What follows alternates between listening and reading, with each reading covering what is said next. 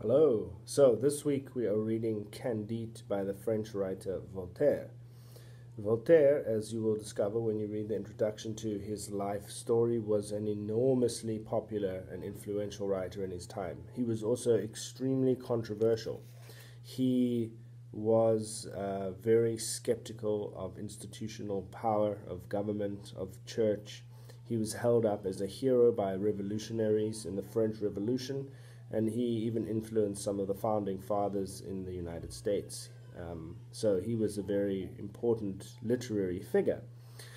So, what exactly did he write about? Well, in Candide, which is one of his most famous and well-loved stories, he is making a philosophical argument. And the philosophical argument that he is making is in response to a theory put forward by various philosophers, and most famously by the philosopher Leibniz, that the world in which we find ourselves is the best of all possible worlds. What is best, right? So he takes this idea and he decides to poke fun at it. So the central character, Candide, is raised by his mentor called Pangloss, who teaches him this philosophy, which in Pangloss it is said is a kind of caricature or a stand-in for the real human being Leibniz.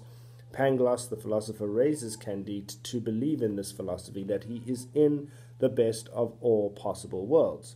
Then Candide is thrown out of this idyllic castle environment in which he is raised, and he goes out into the real world, and he just experiences just tragedy after calamity after catastrophe, and it goes on and on and on and on to the point of absurdity. It's kind of basically hilarious because it's just pushed to the most absolute extreme.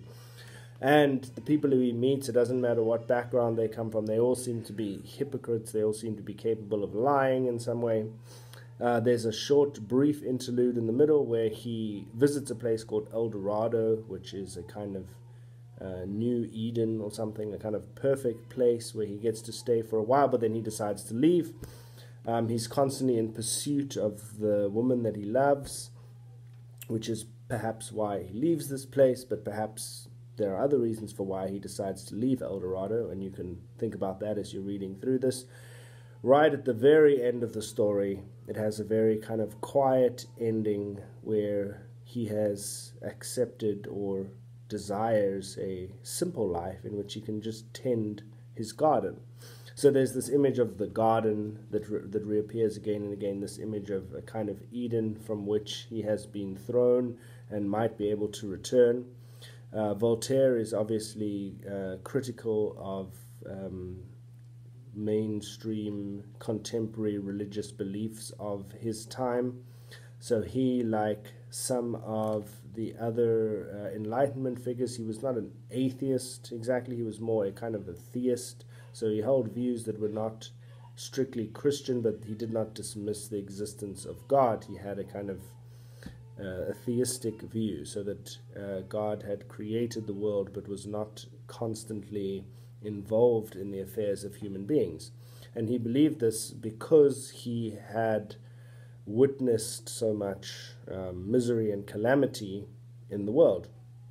Particularly, he had seen this earthquake that had taken place in Lisbon, which you will read about in the beginning of the introduction. It had happened on November 1st in 1755. I mentioned that as well in the PowerPoint that I'm uploading, as well as some other events that he had seen recently. And he looked at this world and thought, is it possible that this world is the best of all possible worlds? Is it a good world, the best world? And he puts forward this philosophical argument suggesting that no, apparently it isn't the best of all possible worlds. And he pushes that idea to its extreme comedically. So he may hold philosophical views that are at odds with what many of us hold, but nevertheless, he presents some interesting ideas, and he also provides a very highly entertaining tale. This story is one of the wildest, craziest, most out there stories that you'll probably read. It's very condensed, just short chapters, and something mad and crazy happens in each short chapter as it moves along. I'd like you to pay attention to that, pay attention to the story, how he manages to move it forward at such a rapid pace while still developing his philosophical ideas. Why does he push it to such an extreme? Is it effective in what he's trying to achieve? What is your philosophical take on what he offers? How would you respond perhaps to the philosophical position that he puts forward? What does he get right? What does he get wrong?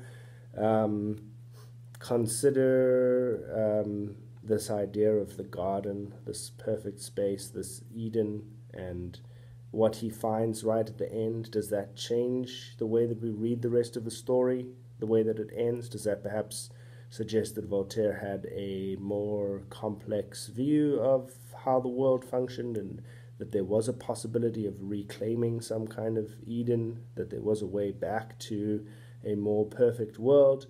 And again, bring your own thoughts to it, bring your own outside views and philosophical positions and anything that you want to. I look forward to reading your responses, and I hope you enjoy reading this wildly entertaining and crazy story.